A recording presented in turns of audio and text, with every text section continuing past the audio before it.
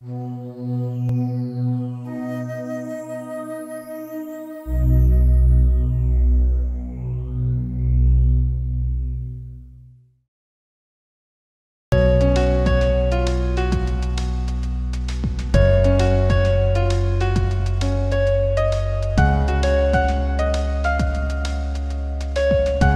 you for everything that you are, God. I would like to say hello once again because I don't know if I did that as I rushed in the door this morning.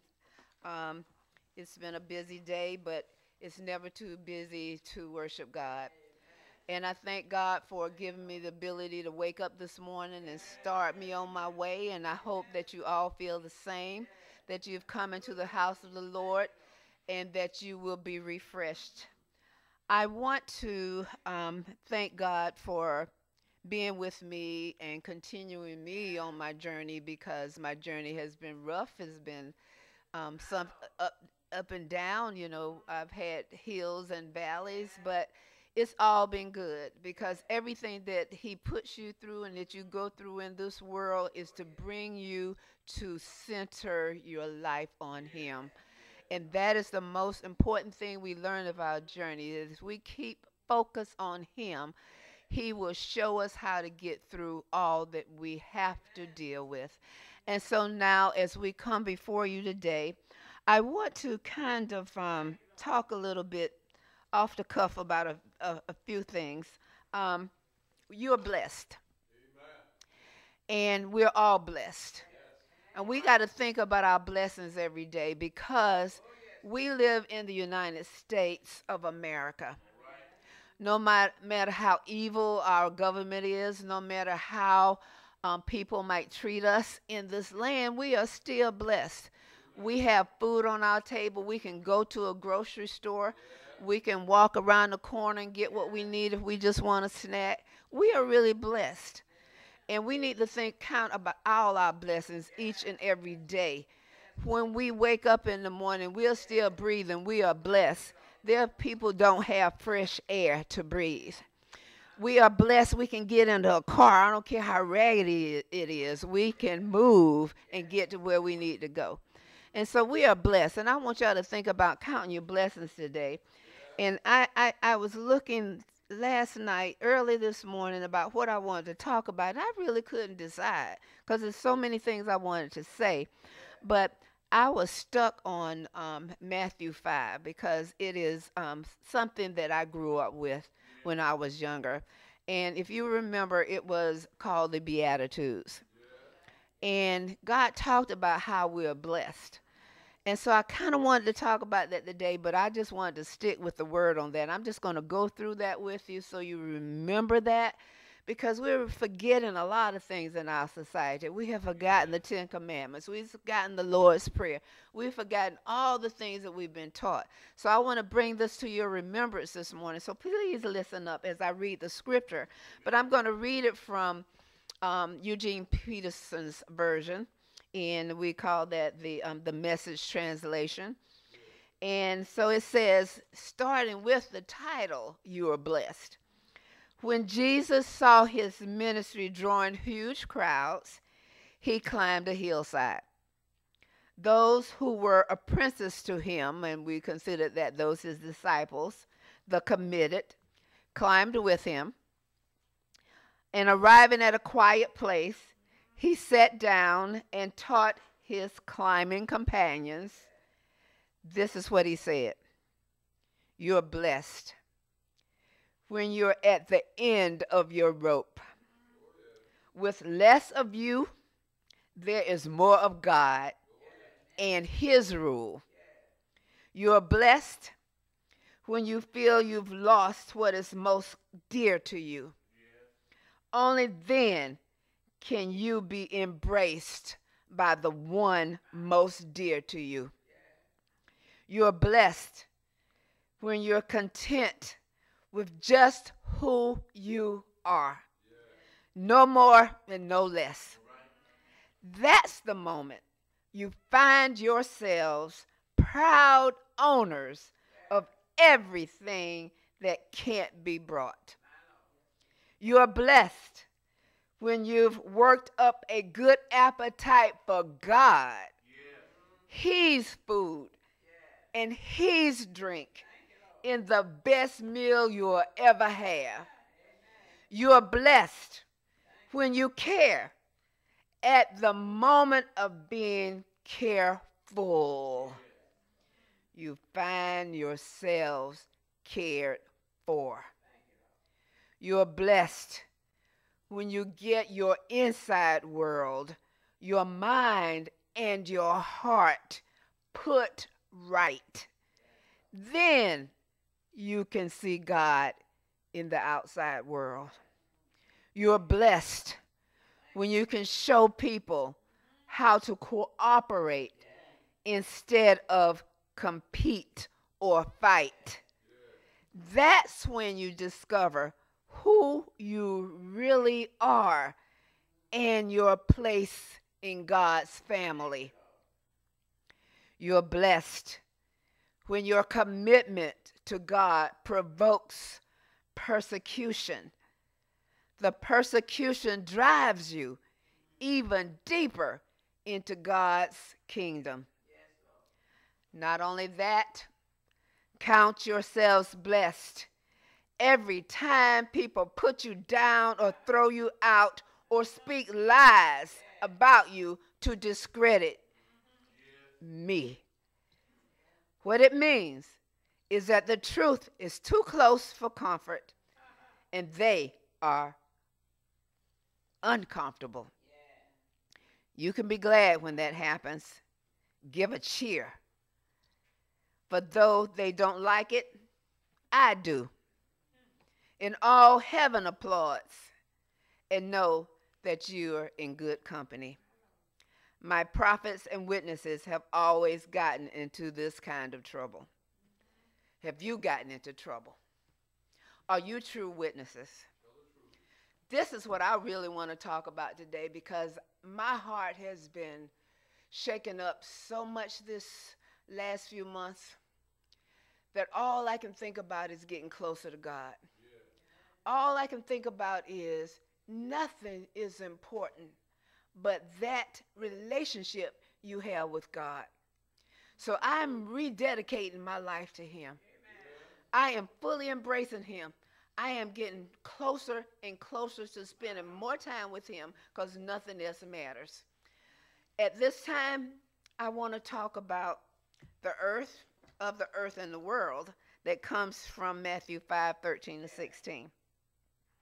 Because in it, it talks about that we are the salt and we are the light. And today I want you to think about, are you really being salt and light? But we need to talk about what that really means.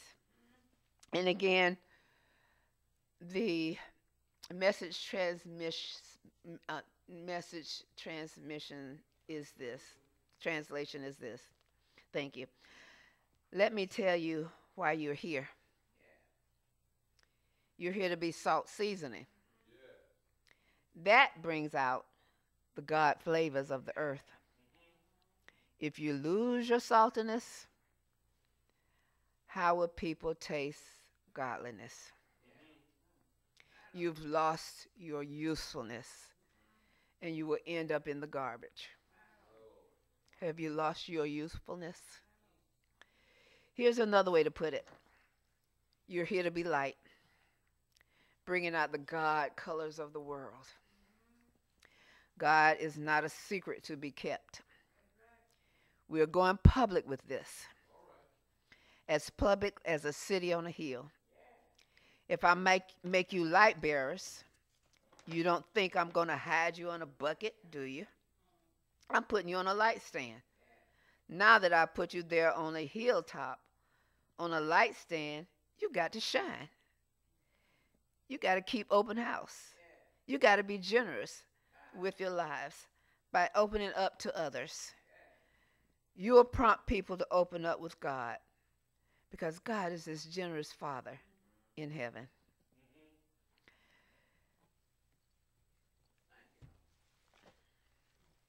We are supposed to be salt of the earth, and we're supposed to be light of the world. And so those texts that I just read to you, they're well known, but they're also very misunderstood. Christians will say when they're using these texts that we are the salt and we are the light. You want to automatically give yourself that accolade. You want to say, because I'm a Christian, we are the salt and we are the light. But they don't seem to realize that being salt is a pretty hopeless affair.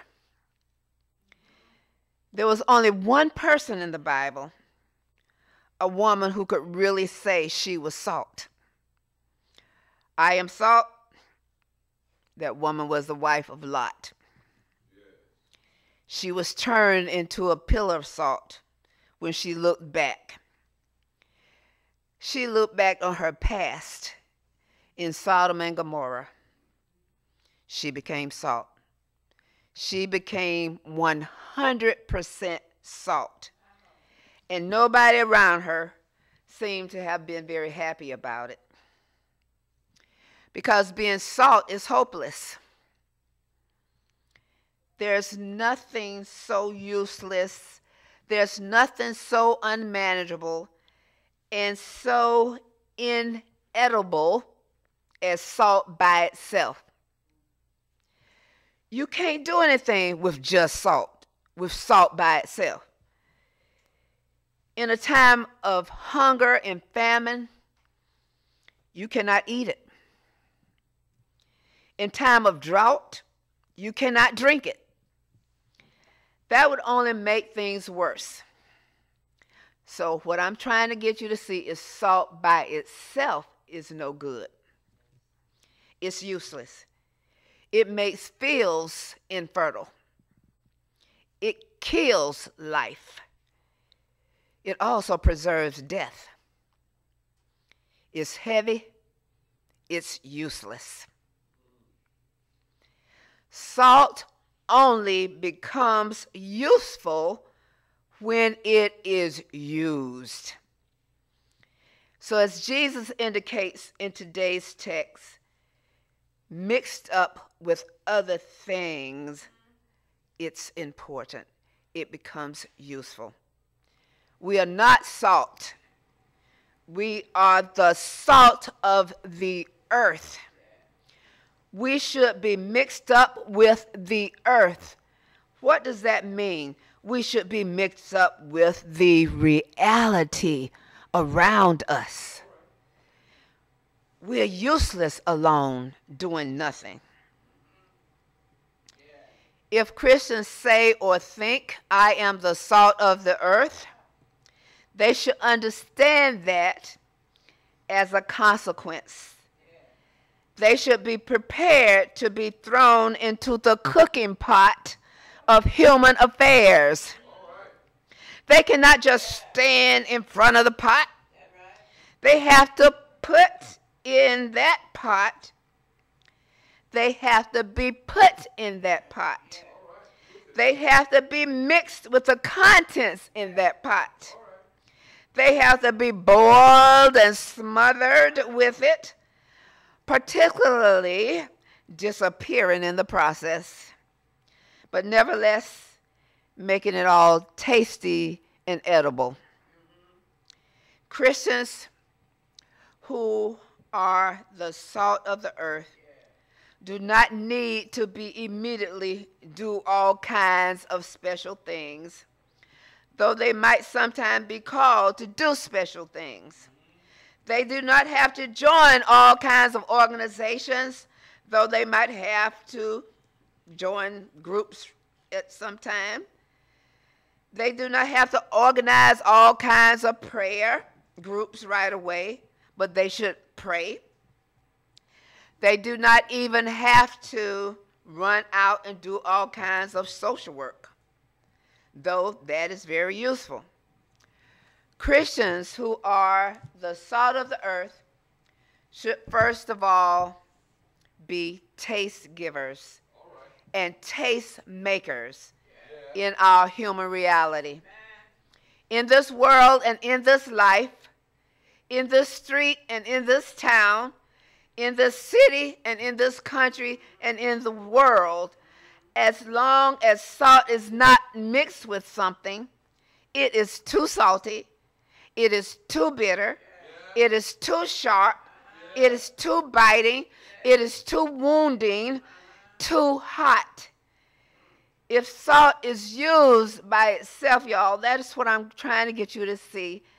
If it's used by itself, it is like the salt torturers used when they beat people with a whip through a towel drenched in salt, that it is put over their bare buttocks. The salt that is beaten into live flesh, it hurts for days on end. Salt alone is unbearable and harmful. Jesus also speaks about the light we are supposed to be. Again, very many Christians will eagerly call themselves the light. They stand in their own light. They're just like a candle in an empty room on a light stand under an empty bucket, which stands in its own light, glorifying its own shine. We see so many people today standing in their own light. We have government and governors and legislatures standing in their own light. They have forgotten who the one true light is, or maybe they never knew. We must pray again for the light to be revealed in our hearts, in our lives, in our witness. We must be light. We must be witnesses. We cannot shine in our own glory and in our own selves. It is time to be the light again in this dark world, in this evil world that we're now living in. You must speak up. You must speak out. Light alone is useless. Light alone is blinding. Light alone does not make you see anything at all. Light alone is the light shown in the eyes of tortured prisoners to make them confess. Light alone hurts. Have you seen the light of the sun lately? How bright it is? It's blinding. You can't look at it directly. You have to be careful not to engage yourself fully into looking in the light. It can make you have light blindness. Life becomes useful when it makes us see things other than itself. The world around us is looking at us. The world around us needs to see the light of Christ flowing through us. We are not anything on our own. Receive the light today as we begin Advent season again, as we seek the return of our Lord and Savior Jesus Christ. We remember and we wait for our Lord's return. Meanwhile, this is our task and our mission. Every one of us who was baptized received a candle lit from the Easter candle. It says, receive the light of Christ. And in his baptism ceremony, it was for that reason too that everyone got a pinch of salt on his lips when we went into the water. When we were baptized, we took on some salt flavor. We received the light and we received the salt. We should be the light. If we live and act like Jesus Christ did, then we will be a consolation to others. We will be their salvation and their hope and their comfort. It is that salt and that light that you can find, and we can thank heaven and thank God all over this world, and all over this country, and all over this town. People can hit and be changed by Jesus' Spirit that lives in us. In Psalms 112, verses 4 through 6, they are the lights in the darkness for the upright. They are generous and merciful and just. They take pity, they give, and they lend. They conduct their affairs with honor. They will never waver. They will be remembered forever. They will have no fear of evil news. With firm hearts, they believe in the Lord. With steadfast hearts, they will not fear. Open-handed, they give to the poor. Their justice will stand forever. Their hearts will be raised in glory. This is what the light looks at like, because we're giving, we're sharing, we're leading, we're helping, we're serving the poor in our land, the poor in heart, those who need God. We give the light of Christ as we do, as we live, as we share God within us. Let us be the light. Let us be salt and light as God gives us strength and courage to do his will. And now, as we leave this day, go back and read the words of God, as he has given us all that we need to share and to be the light. And now, as we end today, those who have been listening and have been given an ear to the word of the Lord that I have attempted to speak today, I ask you to go into your heart and look at your life. See where you are at this moment. See if you are being a light to someone that you encounter each and every day. Go and see how you are treating your family, your neighbors, and your loved ones. Are you being the light of